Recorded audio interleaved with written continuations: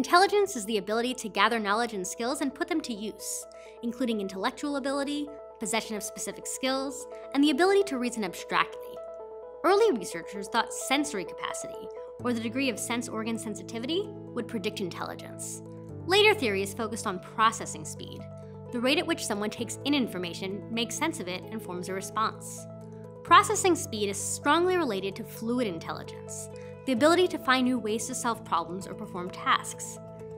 In contrast, crystallized intelligence involves knowledge accumulated over time and doesn't depend on processing speed, like a vocabulary test. Crystallized intelligence tends to increase as people age, whereas fluid intelligence tends to decline. Also central to intelligence is abstract thinking, which involves the ability to think about concepts and principles, identify patterns, and make generalizations about classes of objects. Convergent thinking is a cognitive process in which a person searches for a single correct answer to a question or problem. This type of thinking is supported by facts, knowledge, logic, and academic environment, like narrowing down the possible answers on a multiple-choice test question to select the correct one. Divergent thinking is a cognitive process in which a person develops many unique creative responses to a question or problem, like thinking of responses to an essay question. Because it is so complex, psychologists have developed many different models of intelligence. Charles Spearman theorized that a general intelligence factor, also known as G, underlies all intellectual ability.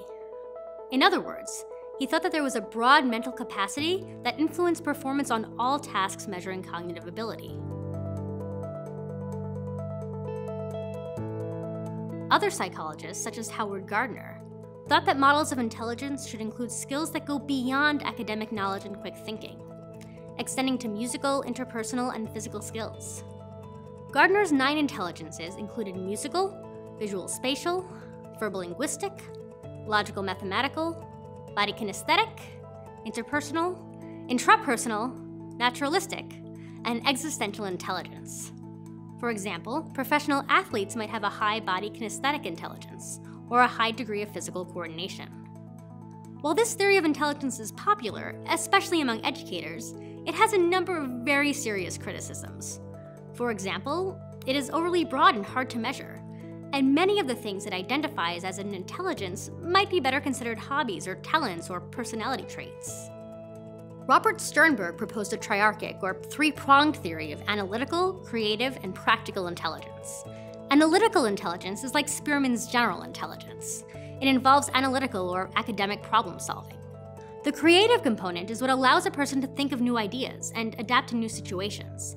And the practical component assists a person in handling everyday tasks, where numerous solutions are possible and multitasking is required.